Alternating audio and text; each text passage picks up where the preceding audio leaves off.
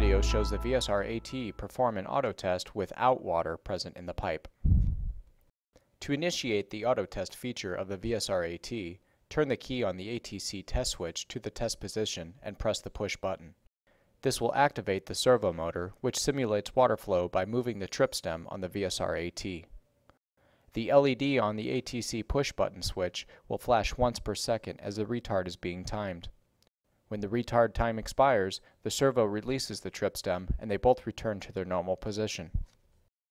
Potter's proprietary algorithm monitors the trip stem and paddle assembly and detects the absence of water. When the VSR-AT fails the test, the LED on the ATC test switch will flash continuously 4 times per second. The two switch contacts do not activate and the fire panel is put into a trouble condition. The only way to clear the trouble condition is to fill the pipe with water and initiate a successful auto test.